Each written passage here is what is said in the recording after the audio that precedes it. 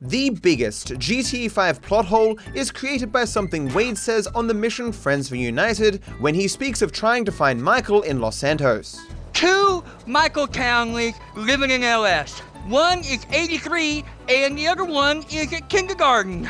I asked the teacher to put him on the phone just to be safe. She threatened to call the cops. I ain't no molester, Trevor. But how can there be a child Michael Townley in kindergarten when there are no children in Los Santos?